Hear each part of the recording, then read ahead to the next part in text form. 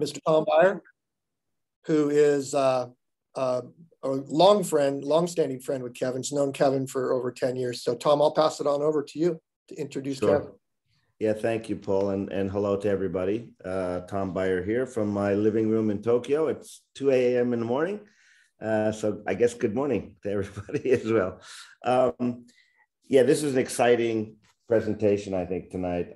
Kevin and I met, I can't really remember, but it's been at least over 10 years, maybe even 15, at one of the coaching conventions. And I've got his book right here. This is a Bible. Paul and I were just talking about this right before we got on to the call here when everybody came on, but this is a book that you want to run out and buy, trust me. And the interesting thing about Kevin is that Kevin is a coach who is so far ahead of his time. He was doing this kind of work for decades, and not under the banner of scanning, but soccer IQ. That's basically his methodology that he pioneered years ago. Today, the popular kind of buzzword is scanning. But this is an incredible book. Kevin has worked around the world. He's worked both on the men's side, he's worked on the women's side, a real coaches educator of coaches. He's been an instructor on the pro, UEFA pro licensing courses, A courses, B courses. We could not get a more qualified person to talk about scanning than Kevin. So with no further ado, Kevin, we'll pass the baton over to you, and good luck. Thanks very much for the intro, Tom. Everybody hear me okay? Yep, great. Thanks for the intro. Appreciate it. Thanks for inviting me on. And I'm looking forward to sharing some thoughts and ideas with everybody.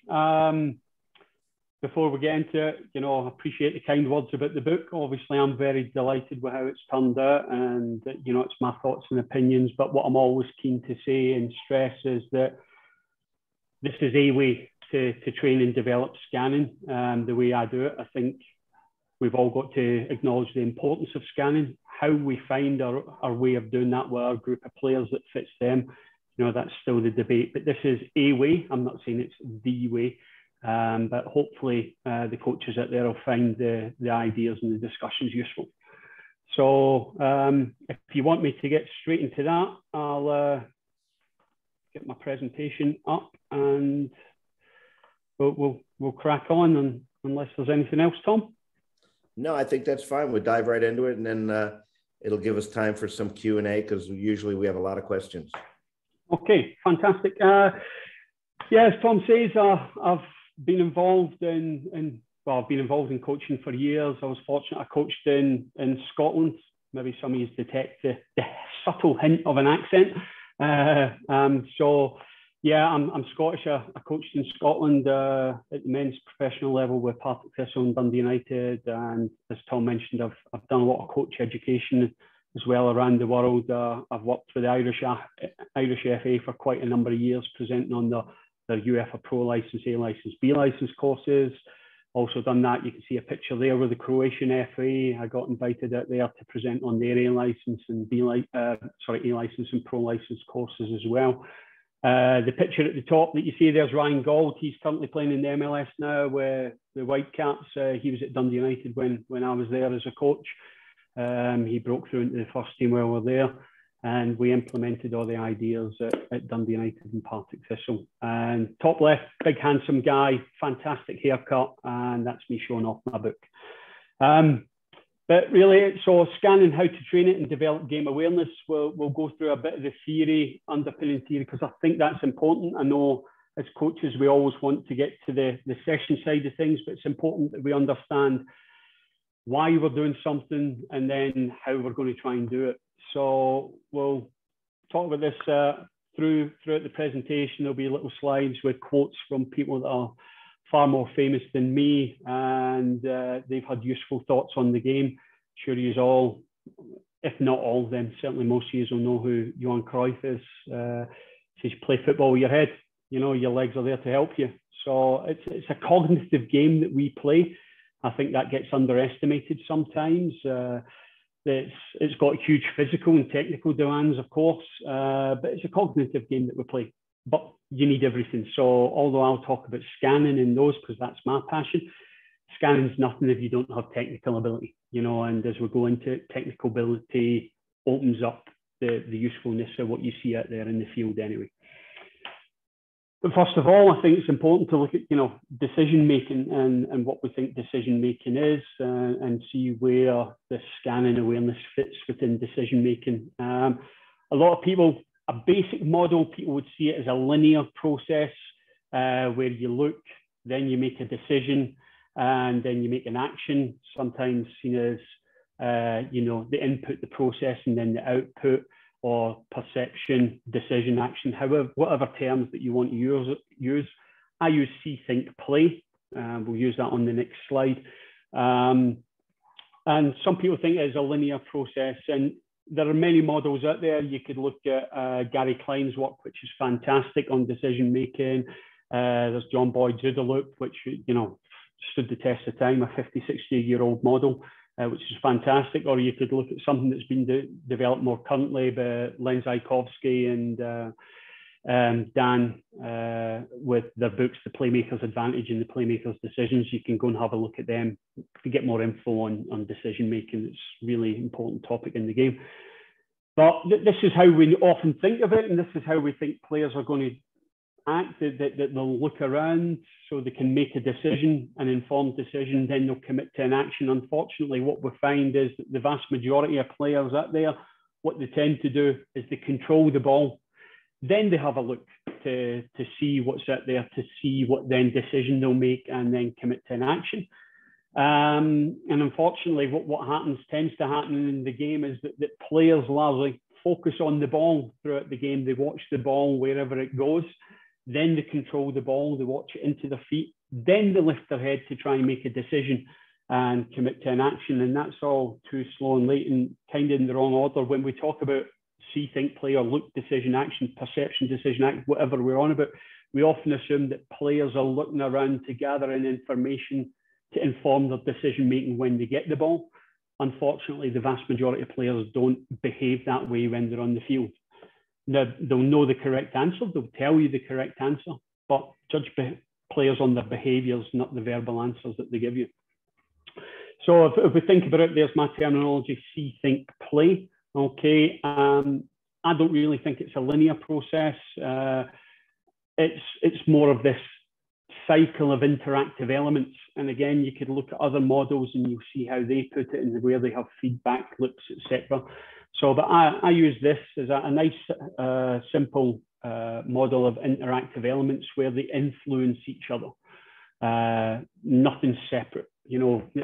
So your actual, what you see is going to affect how you play, but how you play, your technical ability is going to limit what you're capable of seeing in the first place. So, you know, they really interact with each other. So the greater repertoire of technical skills that a player has, the more options they will see when they're out on the field of play, which gives them the opportunity to potentially make more effective decisions during gameplay. And I'm not going to go into these because this isn't what this presentation is necessarily about, the decision-making side of things, but I break down the referencing into three. There's more than these. I highlight three key points when I talk these signals, situations, scenarios. Signals is body cues. Situations is what a player sees and interprets. And scenarios are more things like a game plan, you know, a pattern of play that a team works on to try and execute during the course of play. So there's a subtle difference between situations and scenarios. Then in the framing side of things, we've got tactics, tendencies, technical components, and then in the localizing, there's prospect and perspective and priming. And I go into them in more detail, slightly more detail in the book, but we're not here to go on about decision making.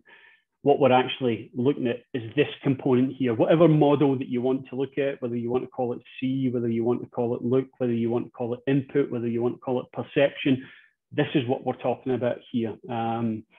And the awareness element that directly impacts on decision making, and therefore the scanning that's important to feed that awareness. Another guy here with a fantastic haircut. I love it. And more knowledgeable than me about the game, obviously. And he says, taking the right decision in the right moment, that's the most difficult thing in football. And I think one of the contributing factors to that is simply because the players don't have sufficient awareness of what's going on around them. And that's because they don't scan frequently enough. And again, there are other elements that can feed into the scanning. We'll come on to that later in the presentation. But fundamentally, players don't look around enough. They'll say that they do, they think that they do, but in actual fact, they don't. So awareness, what we're talking about, there was no real model of game awareness or a decent definition of what game awareness was. You know, we talk about game awareness, but it's poorly defined, and there are debates on what it is and what it isn't, etc. So there was nothing there for football, so I looked outside football and I found a model for situation awareness by Mike Ensley, who used to be the chief scientist for the US Air Force. She developed this model, decades ago for situation awareness, and had a simple-ish 3-level model where she has level 1 being perception of elements in the current situation, level 2 being the comprehension of the current situation, and level 3 being projection of future status.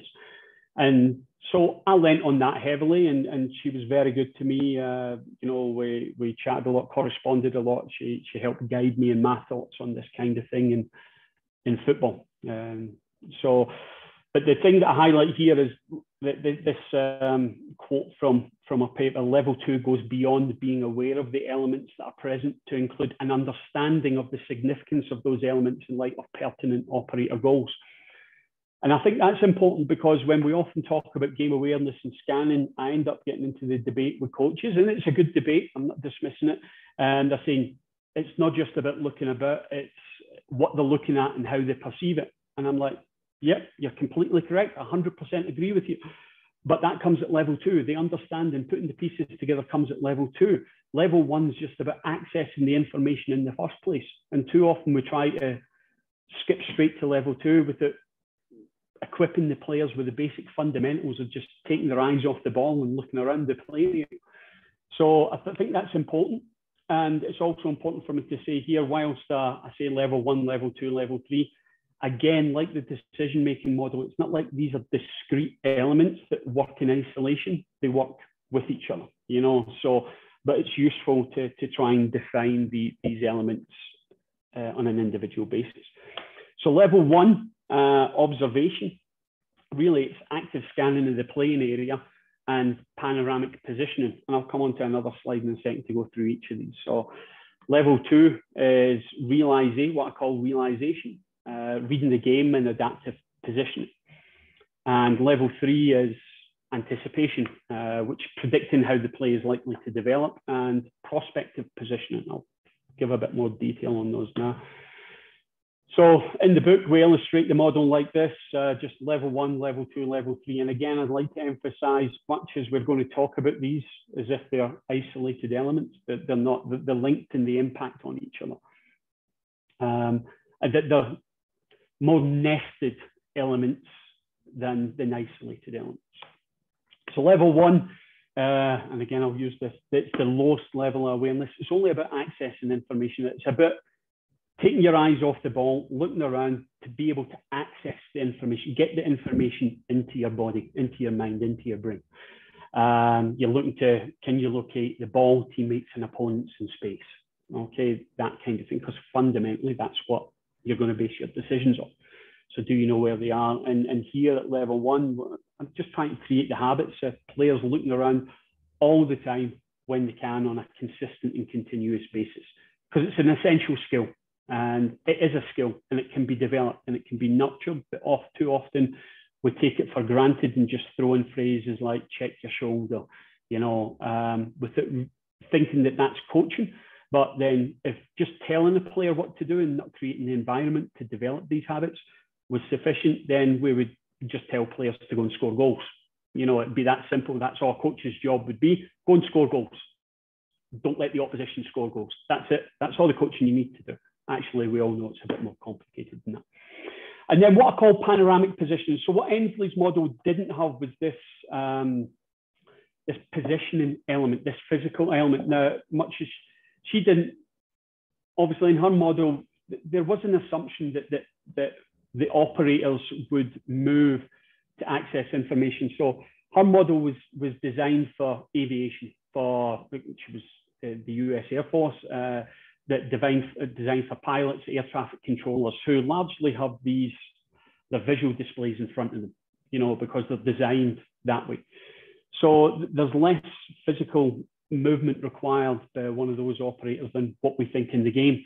And as I say, although it's not like she said that, or she would certainly assume that operators would move to access information as required. Because of the nature of our game in the 360-degree environment that we have, I thought it was important to include this as an explicit element within the model. So panoramic position at this stage, it's just about getting players to open up and see as much of the field as possible so they can maximize their field of view. Pure and simple as that. At any occasion, can you maximize your field of view to see as much of the field as possible? And too often we find that even at the basic level, players close off too much of the playing area. They come square to the ball, they come whatever exercise, they come square to the ball, so they can't even have a quick look what's behind them. It makes it harder. So panoramic positioning is at level 1. Level 2, realization. This is where they recognize patterns. They understand the tactical perspective of what's going on. They can start put the pieces of the puzzle together and understand what's going on in the here and now. They're able to prioritize between the ball, teammates, opponents, and space. And again, it's creating habits to continually manage the space and adjust to suit the changing circumstances as things are moving, because the game's fluid. It's always on the move. You know, what happens now is going to be very different to what's happening in 1 second's time, never mind 5 seconds time. And then I talk about this level, adaptive positioning. So that's about, whereas level 1 is just being open to as much of the field of play as possible to maximize your field of view, you're now positioning yourself in relation to who you've identified as your key elements out there. So the key teammates, the key opponents, where the ball is. So you've positioned yourself accordingly. If the ball's over there, you're maybe going to be open this way. So adaptive positioning is hugely important. Level 3, anticipation. I'm sure we all know what that means. You know, it's predicting how the play is going to develop. So it builds on these, incorporates these previous elements. But the important thing is, and the way I work, what I'm looking at is getting the players to quickly recognize signals and situations from the briefest of windows. So the best players in the world not only have the capability of seeing more, so they scan more, so they see more, they're able to do it in less time from the briefest of glimpses. So that's important as well. And then the positioning element I talk about here is prospective positioning. So that's where a player readies themselves for what's going to happen next. Now, these aren't game actions, so that I'm maybe providing cover here, and I can see that the opponents are probably going to switch over there. So what I do is I loosen off my closeness to this teammate because I'm anticipating that switch. I don't completely detach because I'm maybe still going to be required here because the opponents might not do what I'm expecting them to. But I'm starting to loosen that off and ready myself for my next game action of going to provide cover over there. So that's the prospective positioning element. Again, you'll have your own terminology. This is my terminology. I don't say that people need to use this terminology. This is just how I've thought about the game. If you find that you've got a term that works for you and your players and any of these elements, that's the important thing. Communication is about, can you get your message that the players understand? And if you have it could be apples. You could say apples and they understand that means prospective positioning. That's fine. There's a guy, had a fairly decent career, you would think. And now the manager at Barcelona, head coach at Barcelona. And this was something that, a topic that he was passionate about. He was right up at the top of the tree, the best player in the world at this, you know, one of my favorite players at all time. And he continually talks about this, you know, and again, if somebody like him is going to continually talk about this, I think we should pay attention to it and find out how we can help our players be better. This is my A to F performance cycle. I'm not going to go labor this too much. A to F because I use the letters A to F. you know, it works in English. Other languages wouldn't quite work so well. But what I'm asking here is, A is for active scanning. Just can the players have a look? Can they look around on away from the ball on a consistent and continuous basis? Body position, adopting that. Can they get their body position right? There's two components to that: orientation, right? So body shape, and location on the field, where you are and the position in the field in relation to other things around you.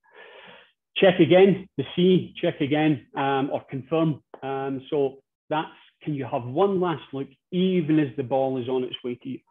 Can you have that final check just to confirm the game picture and what you're going to do? Or it might be a final check just to check where pressure is, etc. But can you have that one last look away from the ball as it's coming into you? D is for decision. So can you think quickly? What I like to clarify for me is that the quality of the decision should be evaluated independently from the execution of the game action. So a player can make a great decision, they just don't execute it quite well. And what I found as a coach educator, well, I would be in sessions, I would see that a player's made a good decision to maybe find a pass that was forward, and it could have been, it was on, they just didn't execute it very well. And then the coaches come in and said, okay, look at that, that didn't quite work out. Look, you've got a simple little pass here, just play that one. And I'm thinking, well, actually the decision was right. It was just the technical component that was wrong. So the coaches went in and coached the decision as opposed to what maybe should have been coached. So I think we need to understand, you know, was the decision right, and was it the execution that let them down? So was it a good decision? So look at that. Then we can think about execution. Did they execute it well? And again, that should be, to me, should be evaluated independently from the decision making. So reinforce that, because a player could execute a great pass. So that same scenario, execute this little 6-yard pass here excellently well, and we've maintained possession. But really, in the right moment, was that the best decision? Yeah, we kept possession, but there was maybe a forward pass that was available that could have broke a line, that could have caused problems to the opponents, but we didn't choose that one. So they've executed an excellent 6-yard pass, but could we have went there? Could the decision be better? So that's where I am with that. And then the F is the follow on. And I think this is really important, and it could happen really anywhere in this cycle. But the follow on, what do the players do next? Because what you often see is the gallery players, you know, they receive the ball, then they play the pass and it's brilliant. And then they just stand there and watch. And they're like going, it's a brilliant pass, that, isn't it? They're like, coach, you need to pick me every week. Let that pass. When actually they should be thinking, what's next? What's next? So how quickly do the players re-engage? And obviously you can see this cycle is largely based around players receiving the ball, but you could adapt this cycle to off the ball performance as well, because actually the vast majority of the game is played off the ball. Quick thing here, Chris Callan did a study into time and possession. The study was in French Ligue 1 in France, and it looked at how long players were in possession, and various other things came out in the study. I think it's quite surprising. Again, you could look at other studies, other things, and the numbers might be slightly different, but they won't be far off this. The average time in possession, so some players had more, some players would maybe have had less. Average time in possession in a 90-minute game was a grand total of 53.4 seconds. That was how long the player was actually on the ball, physically had control of the ball. Okay. So quite staggering, really. And again, you could look at different studies, you might get slightly different numbers, but they won't be far away from this. Okay. The number of possessions, so the number of times the individual player got on the ball as an average was just under 47 times. So in a game, you could expect to get the ball 47 times out of 90 minutes of play. The average time in per possession, again, in this study, caveat within this study, was 1.1 seconds. So you physically had the ball on average for 1.1 seconds every time you had it, right? And the average touches per possession was 2. So you only got on the ball 47 times. You only had 1.1 seconds with the ball, and you only had on average 2 touches with the ball. So I would say being able to make good decisions before you've even got the ball whilst you're off the ball is incredibly important to impact on what you can do with the ball. And that comes down to the more scanning you do, the more informed you are, the more awareness you have, the better decisions you can make, the better prepared you are for each and every interaction that you do have with the ball, and you can be as effective as possible in those brief moments that you have it. This is just a highlight from my little cycle there, just saying 89 minutes off the ball. Again, the numbers might be 2 to 3% of the game, you're going to be off the ball. And just to say that thin slither there is what's done on the ball, the execution element. Everything else should be getting done off the ball. Everything else should be getting done off the ball all the time. Okay. Little video here. I'm sure maybe some of you will have seen this. It's very popular now that this was part of Gear Jardet's study. I'll mention him again. Gear's a good friend of mine and done amazing research on this. If you haven't read it, please go out there, look it up, go and read it. Fantastic stuff about scanning and how important it is. And this was one of the resources he used when he was doing his study in the English Premier League back in 2013. The paper was published in 2013. And this is Frank Lampard. So just watch this. If you haven't seen it before, please watch it. Look how many times Frank Lampard looks around him in this little passage of play.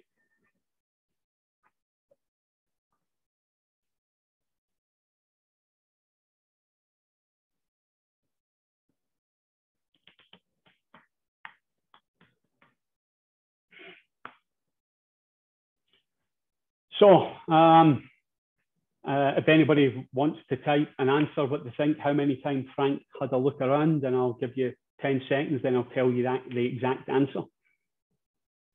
I'm getting a few people on the chat there. That's good.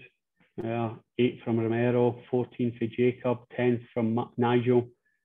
So you can see even how we perceive and look at something amongst us coaches watching the same film. We're coming with a few different answers. Tom's put 12. Great. Okay, we're about 10 seconds there. So the official answer from me is a lot. Okay, right? It's a lot. And I think more than most. And when the study was done in the English Premier League, Frank Lampard was the top player when it came to scanning frequency, visual exploratory behaviour, as it was termed back then. However we want to term it, looking around. Okay, looking around. He was the top player. And he looks around a lot. You know, and, you know, he had a very successful career. But I remember having a debate, discussion, you know, a debate, a good sense of the word, with a coach involved with a national team program. And we're talking about this. And when we're talking about scanning and Frank Lampard, and his actual words were to me, you know, Kev, I think Frank Lampard actually looks around too much. So that's what he said to me. And everybody's entitled to their opinion, but what I'm thinking in my head then is, yeah, let's go and tell Frank Lampard, you know what? You could have had a better career if you didn't look around quite so much. You wouldn't have scored so many goals. You would have scored more goals and you would have won more trophies if you didn't look around quite so much. I don't really think that fits personally, but again, everybody's entitled to their opinion. Oops, my presentation seems to have stopped. There we go. So this was the study by Gear Jordet that came at 2013. And again, there's some different numbers that get attributed in different places, but these are the numbers that Gear frequently puts out when he talks about player scanning. We're on about players in the English Premier League here, remember. So what Gear measured was how often players looked around. And what he found was they kind of fell into 3 groups. You had the high frequency scanners, you had the low frequency scanners, and then you had the group in between. So what he did was compare and contrast the players that looked around a lot compared to those that look around not so much in relative terms in the English Premier League. And what he tried to do is how does this, is there anything that we could measure? So he looked at pass completion rates of forward passes, okay, of the players. And what he found between the 2 groups, the high and the low, was that the high frequency players successfully completed 77% of the forward passes. Okay, so they completed almost 8 out of 10 of their forward passes. The low frequency group completed only 39% of their forward passes. Okay, so less than 4 out of 10 successful passes. Now, these are English Premier League players that we're on about. These are good players, right? So again, it's not looking at this and saying, oh, you're bad, but it's looking at, yep, these are good players. And as coaches, we need to think, okay, how can we help you add something to your game that will potentially get you closer to that 77%, potentially help you become a better player, more effective? Because these players on the left are retaining possession and creating opportunities for the team almost 8 times out of 10. And these players on the right are giving the ball away to the opposition over 6 times out of 10. Who do you want in your team? Or as coaches, who would we like to develop for the future game? And so, again, scanning is what they looked at here. And as Gear acknowledges and I acknowledge, we're not saying scanning is everything. It's one small part, but it's a significant part. It's an important part of what a player needs to be able to do. Here's just a few of the things. As I said, Lampard was at what's called 0.62 scans per second. So in the 10 seconds prior to him receiving the ball, he looked around away from the ball just over 6 times on average in that 10 seconds prior to receive it. Steven Gerrard was just below him. They were the 2 highest in that study at that time. Xavi, who we talked about before, he's on record as having 0.83 scans. And so he's the highest that Gear's ever measured.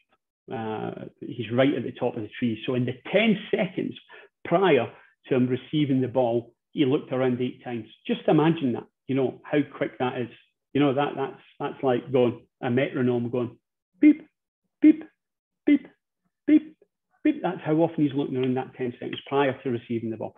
Fabregas is actually quite up there in some of the studies that have been done, and then other players like Messi, Iniesta, Pirlo, Ibrahimovic. Then you've got the player Haaland, Mbappe, etc. Odegaard now, they're way high there. Anything over 0.5 seconds is considered high frequency, 0.5 scans per second. So 5 times in the 10 seconds prior to receiving the ball would be considered high. Just to emphasize this, because I don't think it could be emphasized enough. Again, you've probably seen this video. Just look how often he looks around.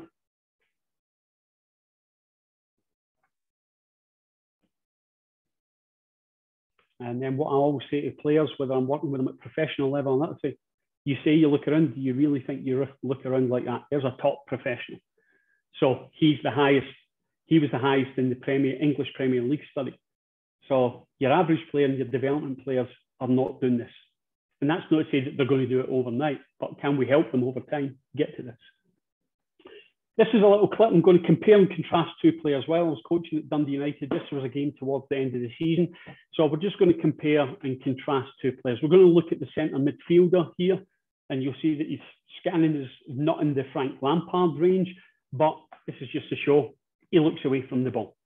So we're going to look at this centre midfielder and look at him looking away from the ball. You see, passes, looks away from the ball. Ball's on the way to him, he looks away again. Passes again, looks up the field again. Okay, so now he has a wee look inside to see where other players are. Now, I'm not saying that he's perfect, but you can see that he looks away from the ball. And we assume that all professional players do this. Granted, this was the Scottish Premier League, but good players that are in here, good professionals at that level. And let's compare and contrast the centre midfielder with the full back, the left back that he interchanges the passes with. Okay, so there's the centre midfielder.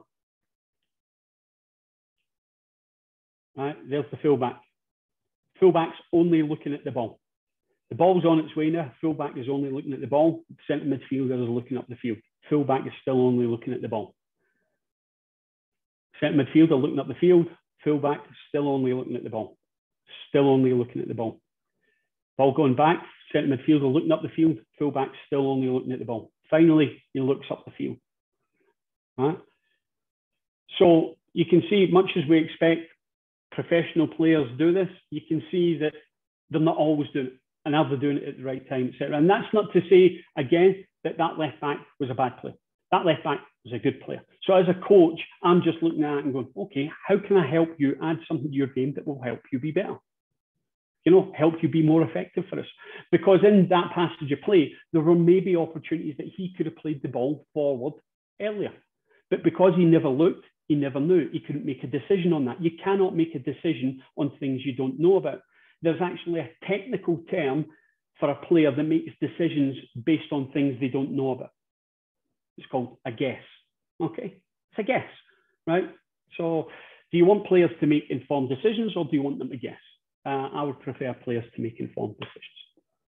Little quote from Thierry Henry, thought he was a fabulous player. He's right up there with one of my favourite players of all time. And again, on a few occasions when he's been interviewed and he's got into this topic, he's talked about it.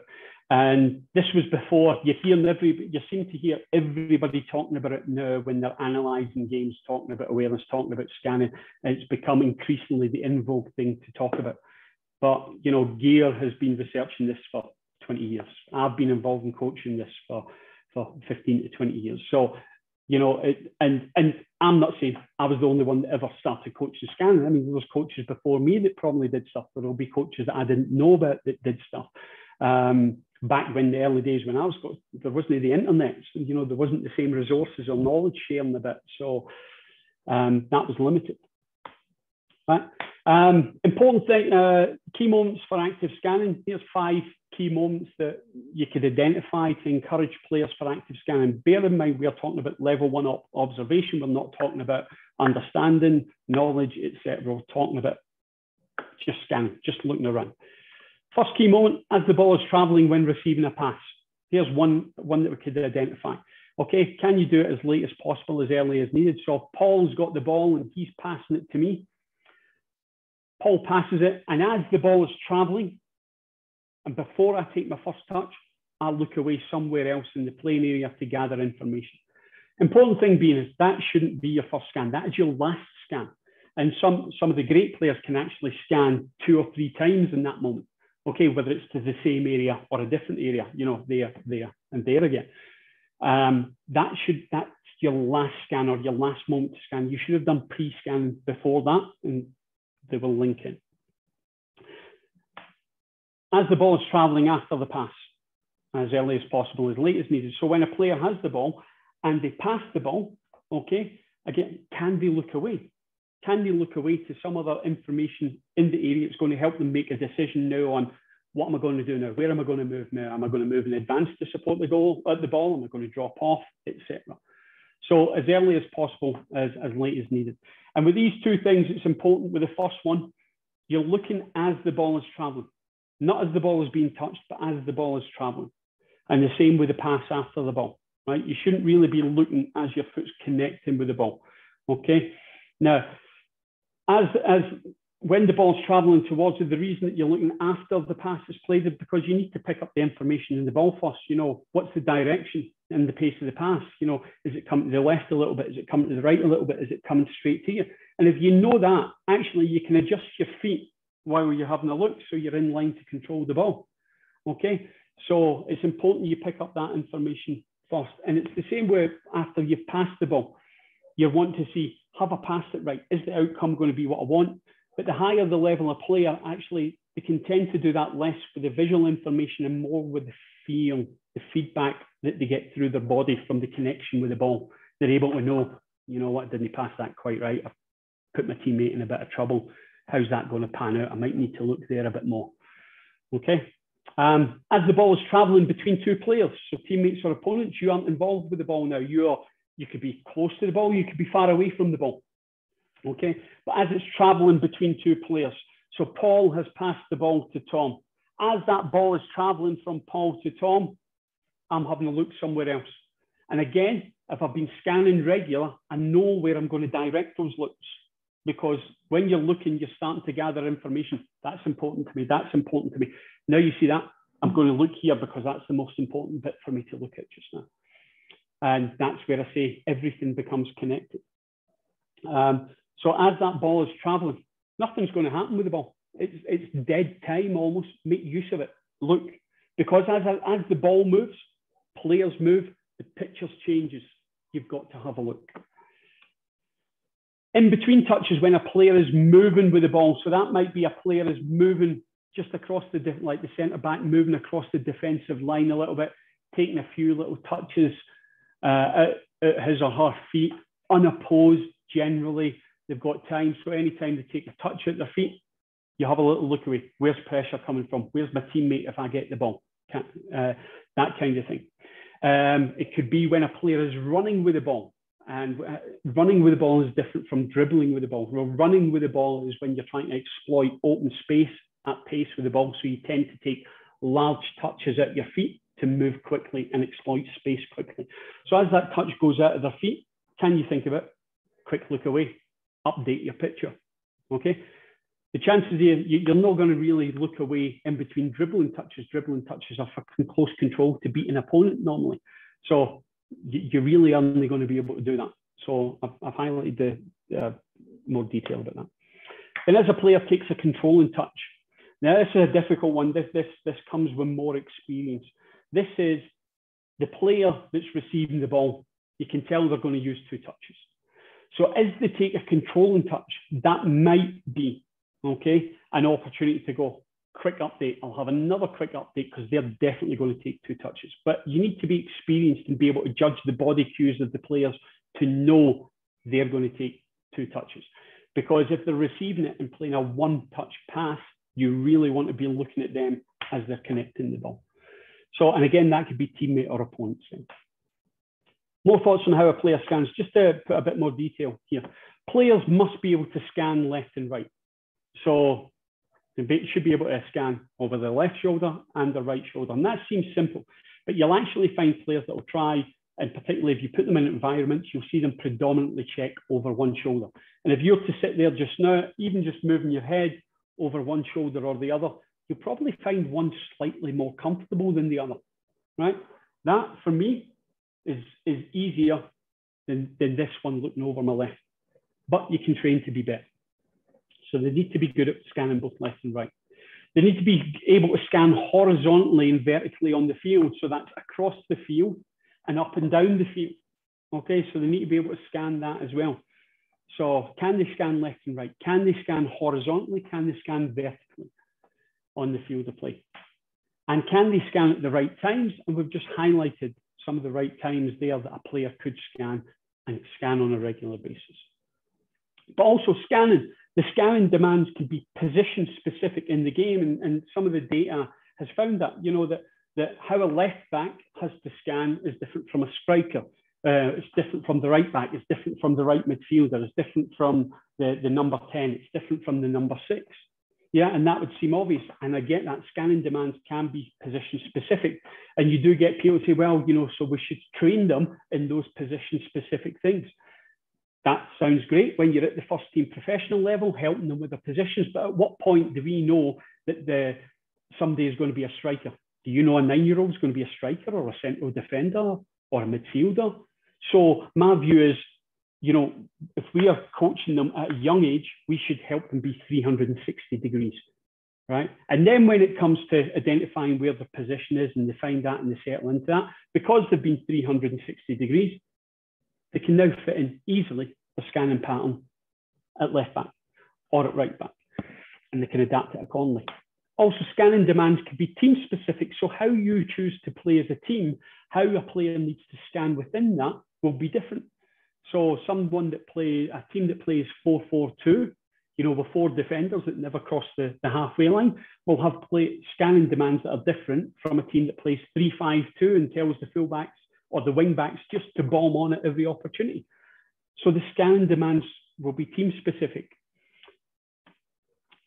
And also with that, sorry, going back to that, so that's quite important because the scanning demands, if you're at the top level of the football and you're playing club football, the scanning demands that you're going to have are going to be different potentially at your club to your international team.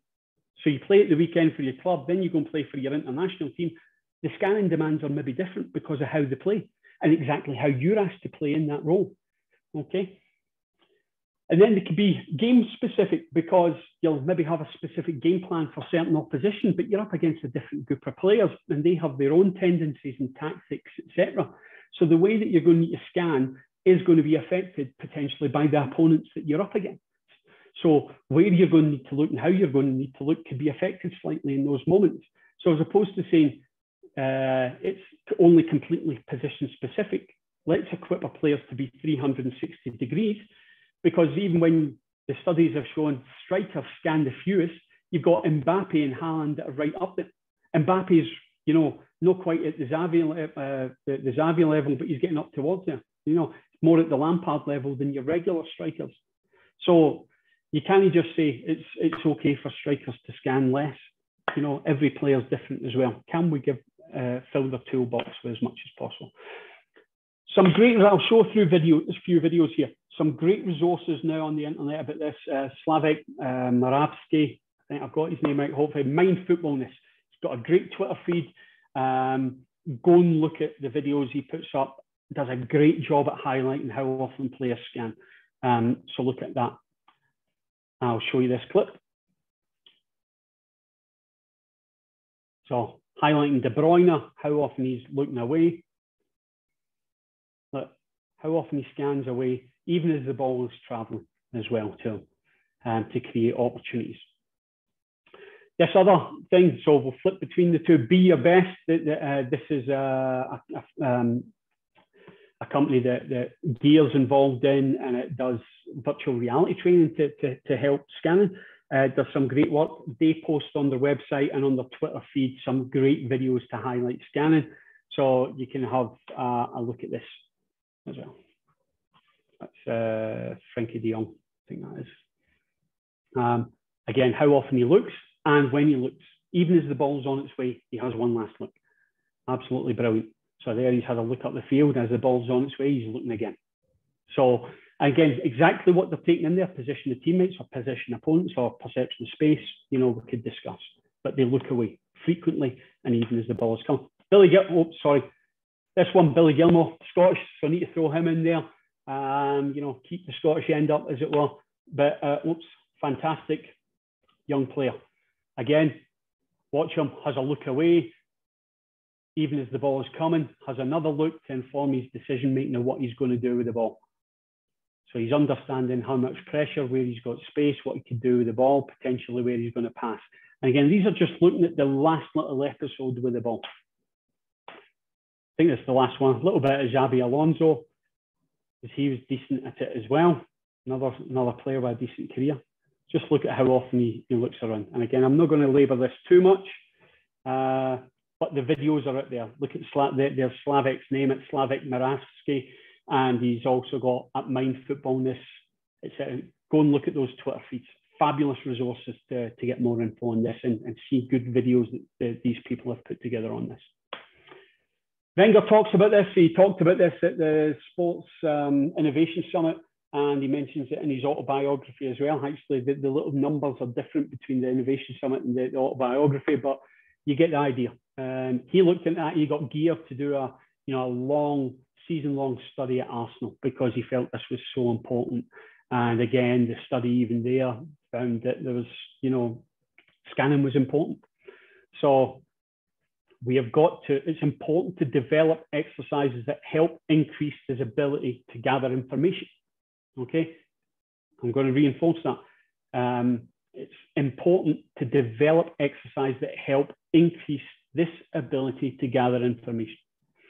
And this is important because this is something that I very much believe. Players develop as the environment demands development. So again, the training environment that we put on is how the players will develop.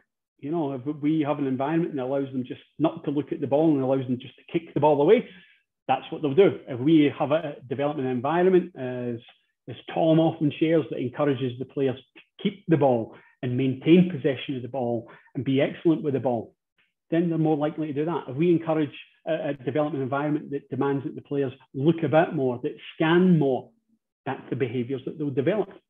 Okay. So there was actually a study done into the scan frequency in games and compared to training practice.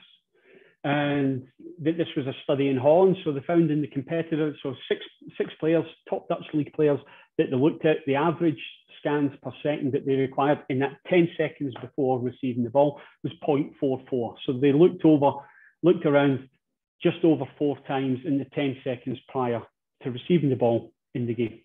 But when you look at the exercises that the players do and that we as coaches regularly use with our players, small-sided games, the players only looked around 0.36 times, so less than 4 times in the 10 seconds prior to receiving the ball. In the possession games, they only looked around 0.22 times, okay? So half the amount of times than they did in the games, in the actual game itself. Passing and receiving drills, so your drill A passes to B, B passes to C. Players only looked around 0.12 times in the 10 seconds. So they looked around just once, just over once on average in the 10 seconds prior to receiving the ball. Now, that's because in a drill, they already know where the pass is going next. They already know where the player's going next. So they don't need to look around. So they don't. So the environment hasn't really demanded that they look around. So therefore, they don't. And then rondos, only players looked around, scanned away from the ball on average 0.03 times per second. So less than once in the 10 seconds any time that they received the ball. Okay, so think about that. Against a rondo, most of us use rondos in one format and other, whatever guys that we kind of use. Now, the important thing here with this study is this to say that these exercise formats are bad? No, they're good. They're great. I use them. I'm sure all of you coaches there use various of these, whether it's small-sided games, possession games, drills, or rondos. So it's not saying these exercises are bad. It's just to raise awareness that in this study, it's highlighted that actually the demands of the exercise when it comes to scanning are not the same as the game. So we need to be aware of that. And then also we go, if we want our exercise to replicate the demands of the games or help prepare the players for the demands of the game, if we're going to use these exercises, is there some way of adapting them to encourage more scanning? So they're forced to scan more frequently and closer or more than they are required to do in the game. So again, it's not to say don't use these exercises, it's just to say, okay, if we use them and we want to replicate the scanning element of the game, what do we need to do to adapt these exercises? So we'll look at a few of these. What I talk about is drills, dynamic exercises, and opposed practices. Drills are your basic. A passes to B, B passes to C, depending how many players on. It might be a follow your pass. It might just be one player working in the middle that we've got here, right? But the point is it's a drill. And although I don't use drills that often nowadays compared to when I was younger and in my early coaching career, I used drills.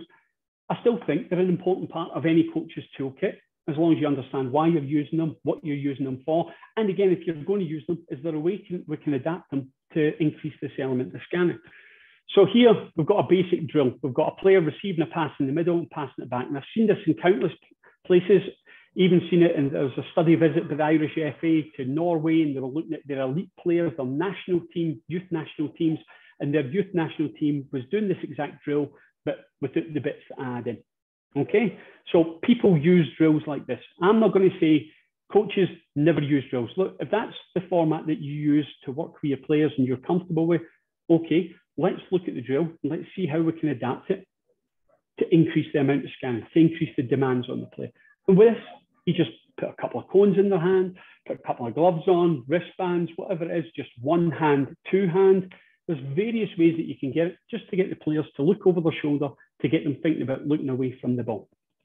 So here's a picture to highlight it, slightly different format, but same thing with two players, one at each end and one player working in the middle. And the point I'm highlighting here, this player is holding up a cone. Here we've got a red cone getting held up for the player, the working player, to spot. And you can see that he's looking there to spot and call out the colour, oops, even as the ball is on its way to him.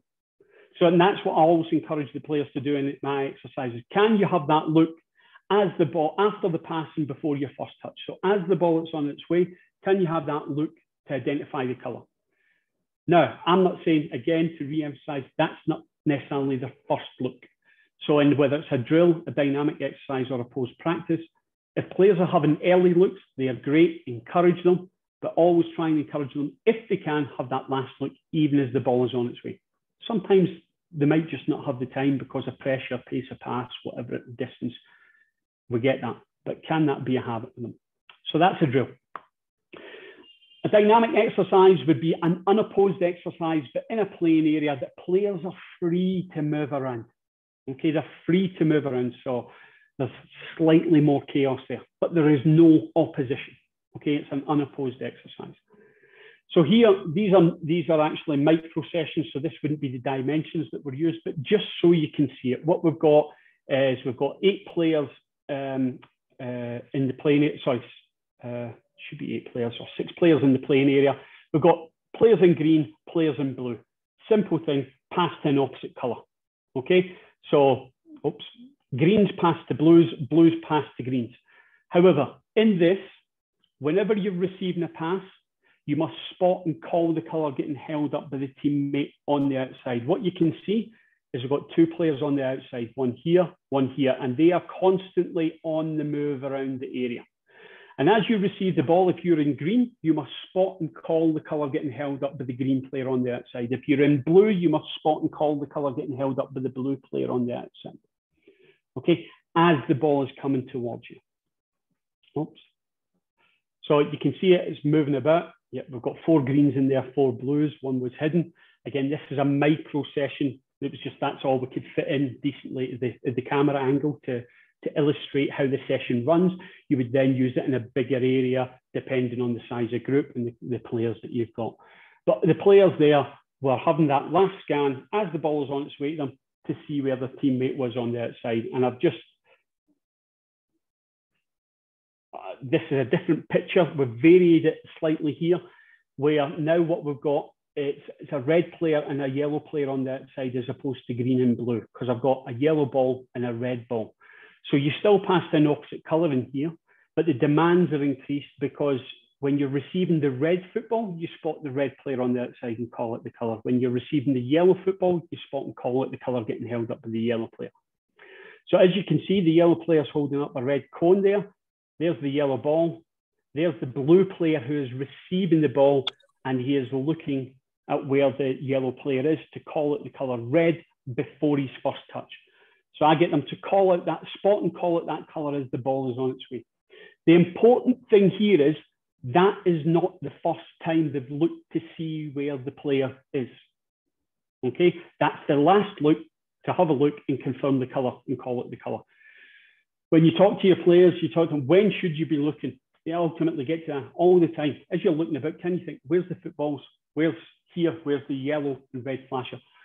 In the previous thing, you're only thinking about your team colour flasher. So you're thinking, where's the footballs? Where's my teammate on the outside? Where's the footballs? Where's the teammate on the outside? The important thing here, as much as I use colours, cones, gloves, it might be one hand, two hand, the colours aren't important. Getting the players to scan is important. And what you're getting here is the players to scan for other players. And that's what they do in the game. They scan for other players. So you've given them what a key reference point. You said, where's that player on the outside? And if it's your teammate and you're in blue in this exercise and it's passed to the opposite colour, spot your teammate, you should be going, where's the football? Where's blue? Where's the football? Where's blue? Updating that all the time, because then when you're now going to get involved with the ball, you can go, right, I know where my teammate is. I know where I'm going to get the ball from. I can orientate my body correctly from where I'm getting the ball from where I'm going to scan. Okay. And that could kind of simulate in the game that I'm getting the ball from here. I'm going to pass to there. You now know whether your players will look before they get the ball. And in these, when that last scan happens, you find the players that have done no scanning to locate their teammates beforehand, because as the ball has come to them, they're like that, they're going, oh, where are they? Where are they? That's too late to know where players are on the pitch. It's the right time to have your last look, but you should have updated your pitch and know what's going on around you well before that. Here we'll have an opposed practice. And so we've got in here 4v2. And again, you could change the numbers to suit yourself, change the dimension to suit yourself. This is just to illustrate the concept. We've got 4 blues in here. I think it's 4 blues against 2 greens. 2 greens. So the 4 blues are against the 2 greens. And what we've got is a floater in red and a floater in yellow on the inside. They've got a flasher in red and a flasher in yellow on the outside. You maintain possession. It's now an opposed practice. You maintain possession. The way that the Blues score is by getting it to one of the floaters on the inside, the red or the yellow, and getting the ball back again. Doesn't need to come back to the same player, anyone in blue. But to score, the player receiving the pass from the joker must spot and call it the colour getting held up by the correct player on the outside. So if you're receiving from the red player, you spot and call it the colour getting held up by the red player on the outside. If you're receiving from the yellow player, you spot and call it the colour getting held up by the yellow player on the outside. So once again, it's important as you're moving around, as the ball moves between two players, can you update where they are on the outside? Because they're always on the move. Then when a pass is getting played into the red joker, you can see that pass is getting played into there. Players should then be going, definitely, where's the red player on the outside? I need to know where that is because that's how we score. And they could orientate their body accordingly to where they might get the pass from the joker from to where the player is on the outside. And then as the ball comes in, they could have that last little look, quick glance up, red, yellow, whatever colour they're holding up. But we're opposed now, so they can't only focus on that. They need to think about their proximity to opponents, so where space, etc. So all of these things become important. They're going to need to scan there, but they still need to know this picture as well. Where's time, space, opponents, teammates in here, but where's that? And that simulates the game because we might need to have possession in the tight area in here, but then play the out ball. But if you've never lifted your head to know where the out ball is, you can't play. Okay, you're taking a guess. So you can see this rolling on here. The ball got played into the blue player. There it's into the yellow player. He's passing to a blue player. The blue player scans and calls out yellow. And again, dimensions, number of players, number of opponents, you tweak and adapt them as you see fit. Again, just a still to highlight, there's the player, the yellow player on the outside, holding up the cone only when his teammate in yellow on the inside receives the ball.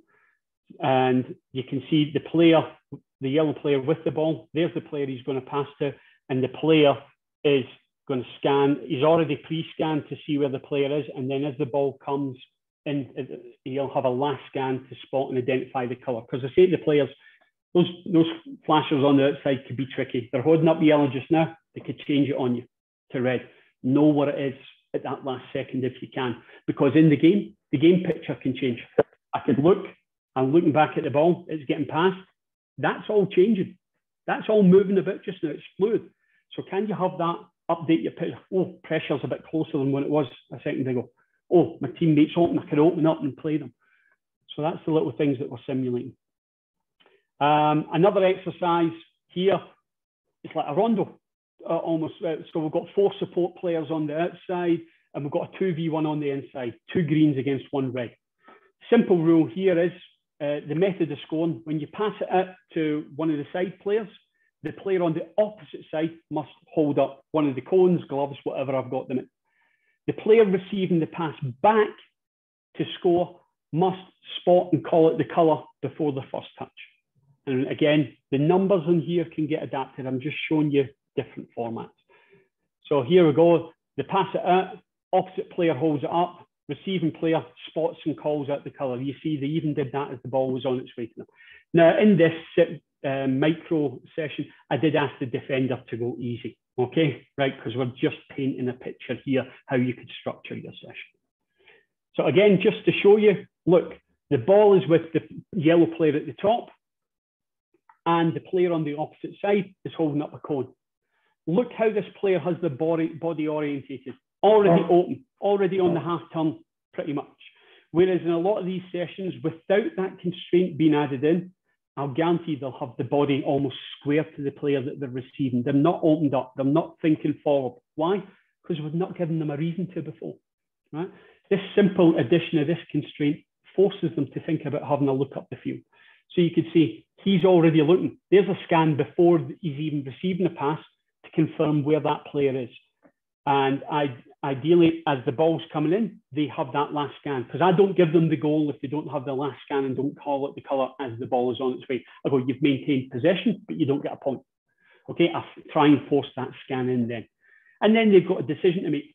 Have I got time to scan, or is the opponent now too close to me? I just maintain possession. So again, they can't just think about spotting the colour, they've got to know where the opponents are, because they've still got to keep the ball. They've still got to be effective and excellent with the ball. Just to picture a few places I've been to finish things off there. That's when I was at Dynamo Zagreb. There, let's say Dundee United, there's Ryan Gauld, who's at Whitecaps, another picture there. And when I was at Partick Thistle, another senior professional men's team. Now, the great thing there was Jackie McNamara, who was the manager, very open-minded. We did this kind of stuff every session. Whereas some people would fear sticking gloves on the players or doing something different, he was very open-minded. He thought it would really help the players, and he did an interview to discuss that and explain why in the book and what he saw as the benefits. So he really felt it was beneficial with the players, even at senior first team level. Okay. Now, much as we're talking about how can we help players at the developmental level, you can still help and coach players at the professional first team level. Challenge there is a lot of the time you're needing to change bad habits to good habits. That takes longer. Okay. Whereas the younger we start with young players at this, you start with a blank slate. You're putting the good habits in early. You start developing this as part of their receiving skills, that whenever they receive a ball, they have a look. Okay, as they move around the field, they're looking. So the sooner that we can do it, the younger we can do it, the more that's their default habits. We don't need to change habits at a later age. Book, me trying to promote it there. My contact email, kevin@socceriq.com. Happy to chat with anybody about this. If we ever get on a call, be prepared to be on with me for hours, because I can talk and talk and talk, as you've probably seen with me waffling on for the past hour incessantly. Big passion of mine, love talking about it, happy to talk about it with anybody at any time. So please feel free to drop me a line. And that's it. Paul, that's me, just rambled through that with my semi-incoherent thoughts. No, a fantastic presentation, Kevin. Thank you very much. I mean, every time I hear you talk, I mean, I've got the book as well, and I've been around you, but I learned so much. And I mean, if you think about it, I mean, these are things that you're right. I mean, this is part of the game that I think is so uncoached, that's not really taught to young players. And as you know, I've got two young boys myself. They're very, very good technical players. So this is something that just immediately any coach could help any player out immediately with it. So no, thanks a lot. This was great. And Paul, I'm sure you want to maybe jump in, and also I'm sure there must be some questions as well. Kevin, thank you so much. I mean, we've had some amazing presentations, and I'm enjoying this as much as any. It makes you look at coaching differently. Yes. I mean, it's the difference between maybe coaching and developing, right? Yep. And it's more than winning a game on the weekend, but how are you developing the players for the long term? And we couldn't agree more at the Dynamo Academy that the earlier, the better, right? Yeah. Your last point is as far as, breaking the bad habit of a professional, right? Yeah.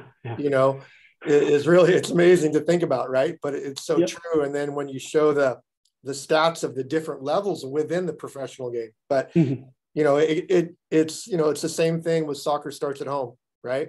Yep. It's that early, those early ages are really the most important, Yeah. So, wow, it just blew me away. I'm going to watch this multiple times, share it with all our coaching staff. I'll probably share it with all our players as well. Have all the players watch it, because I think it's that important, So, no, thank you so much. Kevin, one quick question. Of course, every player is different. How quickly can you actually see the impact that it has? Like when you see a player, of course, you're playing with you're coaching at professional level, of course, but even with amateur kids as well. How quickly can you see that they're actually making better decisions because they're making a much more conscious decision to actually scan? Are they playing the ball more forward, or are they playing more through passes, or can you talk a little bit about that?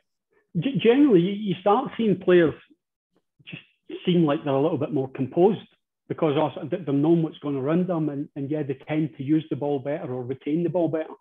But that comes back to, can we separate the execution and the decision element? Because we can put this in the locker, but if you haven't developed them technically proficiently with the ball, they can look at it all they want, they're still not going to execute a good pass necessarily.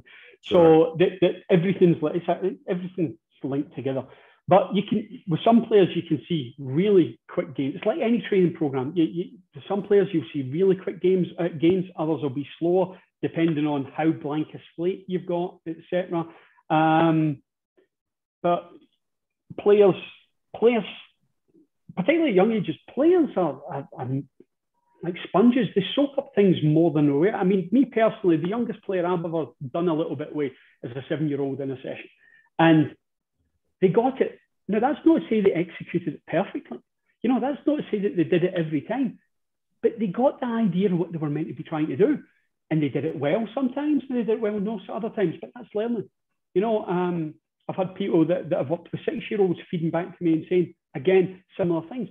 And generally, the players enjoy the sessions because they're getting challenged in a different way, and it can be fun and it's enjoyable, and you set the tone as fun.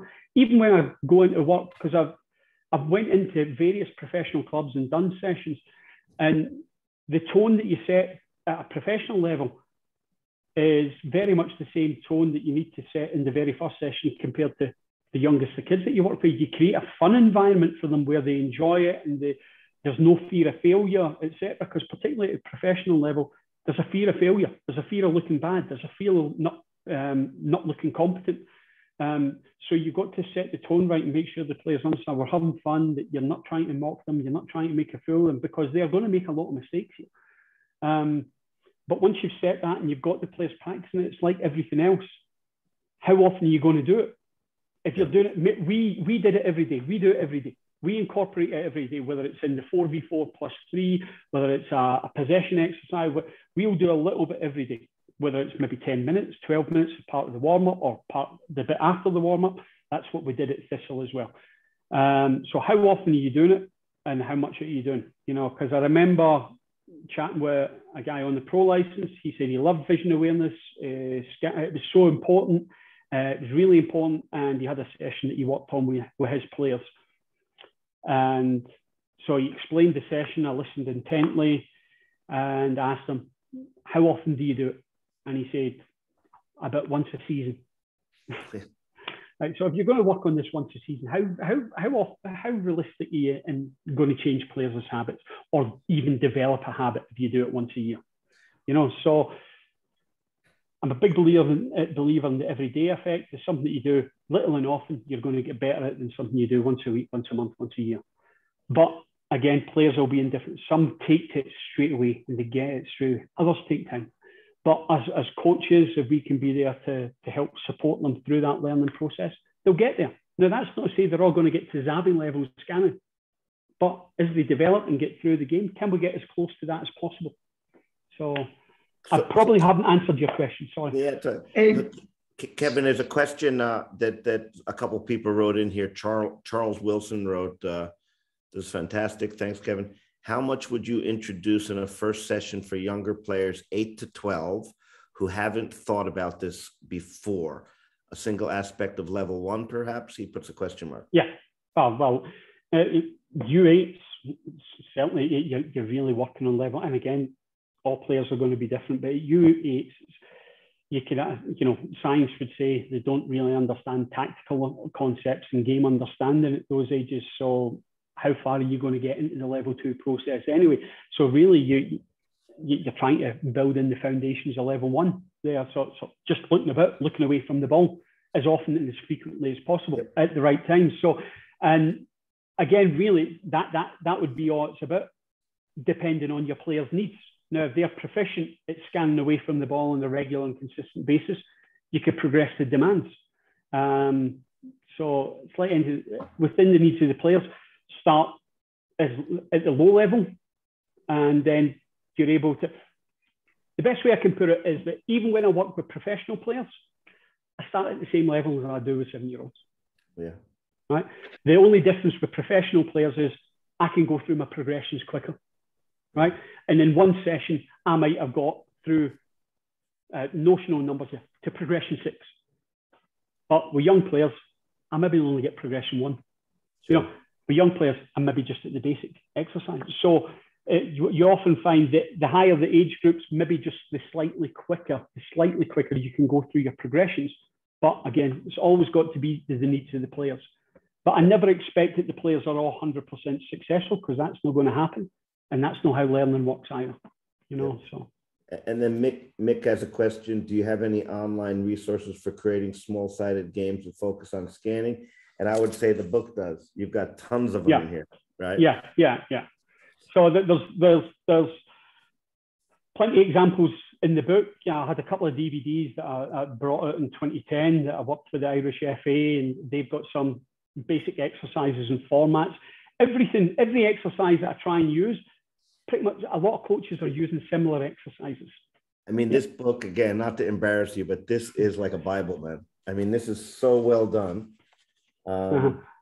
You know, I'm very, and where to get this book is at Soccer Tutor. Yeah, well. So you go to them. I mean, it's also available on Amazon and all that kind of stuff. But if you go to Soccer Tutor, they're the publishers. They do a package where a hard copy, because I'm an old-fashioned. I'm an old fart. I like a book to flick through. But they do a package where you can get their ebook as well, and you kind of get that through the other suppliers. But you get that, so you get an instant download and access to it. But yeah, the examples that are in there, and what I say as well in the book wasn't there, so the coaches had 101 exercises to copy and paste. Although there is exercises that they can copy and paste. The book, I've tried to pitch it where I show you what I do, why I do it, and how I do it. And then any exercise that you've got, whether it's a drill, whether it's an unopposed exercise, or whether it's an opposed exercise, you can see how you could try and implement it into those sessions that you already use. So it's not that you need to go, oh, that's my favorite session, I need to throw that. No, there's your favorite session. How can we add in layers to that to challenge the players further and promote more scanning? So, and I could see the thing from Everett, where can it be built into 1v1s, 2v1? Yeah, I mean, it's again, in the book, it kind of illustrates that.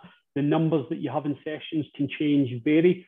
Like in the book, I use a lot of 6v3s, but I emphasize in there, change the numbers to suit your players. If they're struggling with the scanning and they need a bit more time, make it 6v2. If they're getting good at it, make it 6v4, make it 6v5, make it even numbers. So the way you adapt the exercises as coaches is up to you. But yeah, they've got to be good, not just in isolation and not just unopposed. They've got to be able to do it under pressure as well. So whichever format you use for your players, hopefully there's something there for everybody. Yeah. Kevin, one quick question here. How much do you speak to the players? I was just going to ask that. about how deep do you go into the topic with them, and how do you make it more deliberate for them, so they're not just maybe doing the exercise, which is very deliberate by nature, right? But how do you get them to become more deliberate about this, besides having very deliberate trainings? Yeah, well, talking and reinforcing it on a consistent basis, like, with the players, and after each game, we'll give the video sessions. I'll highlight passages of play with certain players, and you could have turned into other space. Even in the training session we had yesterday, we said to our centre midfielder, I said, you remember that? You popped it back to Amanda there. I said, yeah. Had 20 yards of space to open up and move into. And she's like, I didn't realise. I said, why didn't you realise? I didn't look. So it happens, and all you can do, you're not criticising, you're just raising awareness for them, right? Remember, can you have a look? Can you have a look? Because it'll open options for you. It'll help you make more effective decisions. So, and with the video feedback is great. I can highlight things. Well, look all that space that you had to turn into there, but you put the ball there, or you did this, or you did that. Why did that? I didn't look. So once they become their own coach, they become better at it. And it still takes a process, because at first team level, they've got bad habits. You're trying to change them. So it's a process. But through that, talking to them, reinforcing them, I mention it every session. We do it every session with the gloves. We use the gloves. Every training session, we use it for part of this, not the whole session, for part of it.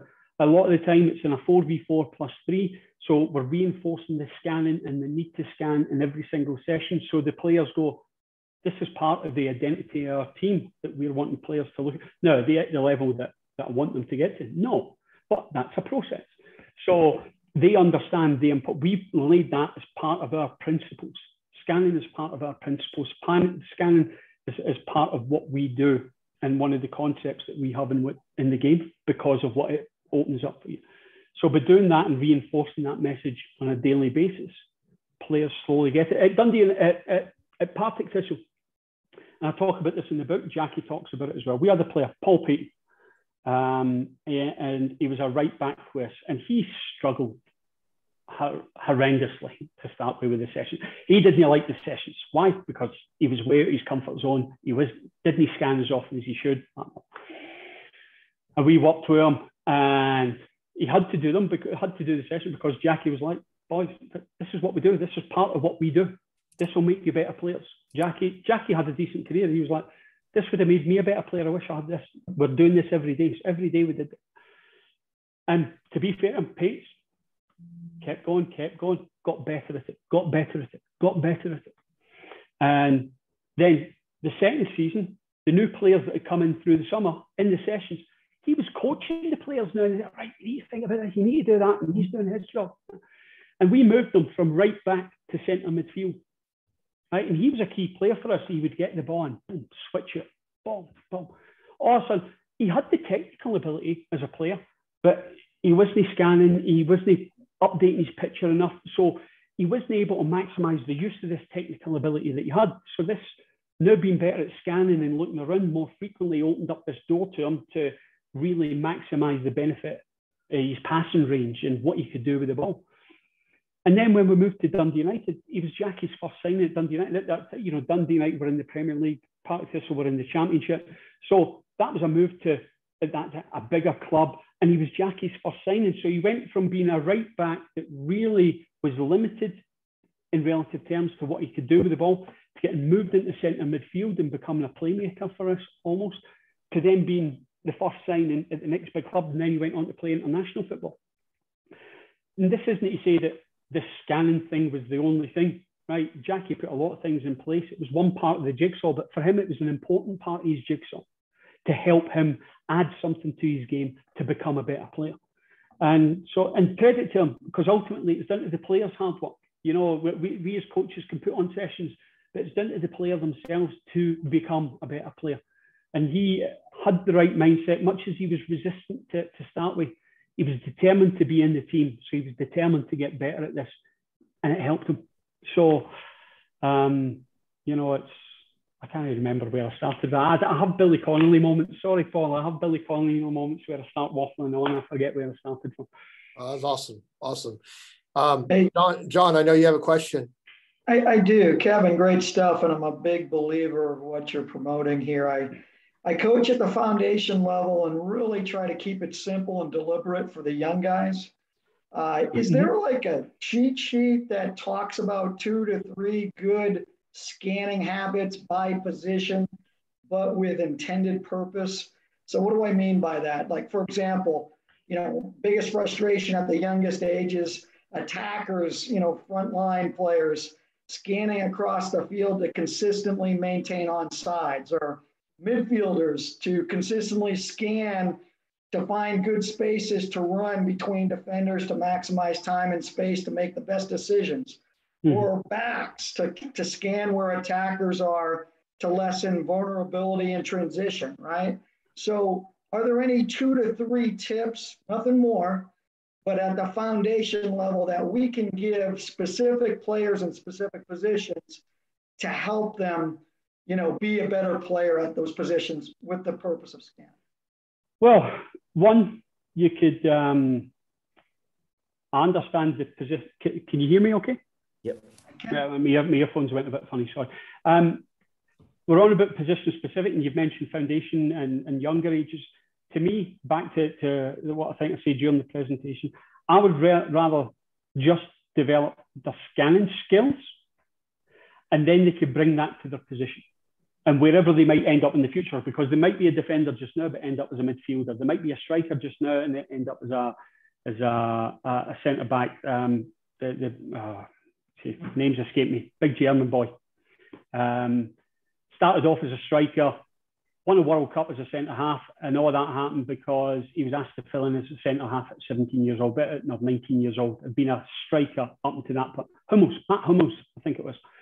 So you never know where they're going to end up. So position-specific, although I know what the scanning patterns and what you ask players to do, position-specific, if they haven't got the fundamental skill and ability to look away from the ball in the first place, it doesn't matter when you tell them to look away from the ball and what to look for, because they've not got the ability to do it. So by teaching them the fundamentals of looking away from the ball on a consistent and continuous basis, when you plug them into whatever position they're in, then you could guide them to what to look for, because they've now got the skill and ability to look for something. Whereas we're asking them to, right, okay, can you pay attention to that? The problem is they haven't got the ability to look away and tear their eyes away from this ball, right? They don't do it. So we could say, you need to pay attention to that, you need to pay attention to that, but we haven't put in their toolkit in the first place the ability and habit, because we're trying to develop a habit here, a behaviour that they'll take on the field, a habit of looking the ball away on a regular basis. Once we train the habit, we can then be more guided of when to look away, what to look for, who to look for, and where to look. And so develop the habit first, then we could do it. Because I guarantee if you ask the players the questions, what should you do? I should look. What should you be looking for? I should be looking for that blindside run. They know the answers. They will know the answers, but they haven't got the ability to do it on the field. So the 5 key times that I highlighted, with younger ages, you maybe just want to focus on the first 4 of when to scan, okay? And then just developing that comfort of looking away from the ball. That's the first thing you need to do at the younger. This comfort, they don't want to look away from the ball. Why? Because we've always told them the ball is the most important thing. And in the game, pretty much it is. So they just want to look at that. And then we fostered the habit through a lot of drills of only looking at the ball and very rarely looking away. So we can get them used to that. Even when the ball is coming to them, players do not like looking away from the ball when it's coming to them, because they want to watch it all, because they don't want to mess it up, right? Yeah. They want to watch it all the way in, right? And the sooner we can help them get comfortable, take a wee quick look away, the better they'll be at it. And so getting them used to that, developing that behavior, that habit of looking away from the ball on a consistent basis is the starting point. The position specific can be plugged in later, because without the fundamental ability to scan, that is look away from the ball, doesn't matter what position they're in, they're never going to get it right. Or, not never going to get it. They aren't going to get it right as often as they could or should. So those four key times, the first 4, not the looking away when somebody's first touch, that's for more advanced players. Those four key times that I identified, and developing that comfort, providing an environment where they can explore this looking away from the ball on a regular basis, even as it's coming towards them, that will help them so much. Great. I hope that helps. Cool. Absolutely. Absolutely. Wow, Kev, this is fantastic. And I could definitely stay on here with you for another 2 hours, man, because I just love listening to you and gaining all this insight and knowledge. I want to thank everybody for jumping on today, and hopefully it inspired you and a little bit to give this a try if you haven't already. And again, I would incredibly recommend to go get this book. I'm reading it right now and highlighting all over the book. And we're going to be implementing these ideas. We've already started, like I said, in the academy, but we just got so much more knowledge and ideas right now. So excited to get on the training pitch, Kevin. Really excited. Yep. Fantastic. And yeah, and again, you know, if people read the book, hopefully what it does, they'll have exercises that they can use directly at the book, but also it'll hopefully provoke thought where they can go, you know what, I could add this into exercise that I'm already doing, and that was part of my aim. And then further, as a caveat to right at the start, this is a way of doing it. I've found it's useful. I've found it works. I'm not saying it's the way. I'm sure there are other ways out there that people could explore this topic and help the players with. So, but I think as long as we agree this is important, and you know, it's how do we then help the players with? Wow. Well, everyone, thank you so much. If there's no other questions, Kevin, if you don't mind staying on for a few minutes with Tom and I, that'd be great. Yep. Yeah. Paul, thanks for putting it on, man. It was great stuff. Yeah, absolutely. Really enjoyed this. Thanks for coming on, you guys. Thanks, guys. Thanks very much, everyone. Cheers. Thank you. Thank you, everybody. Cool.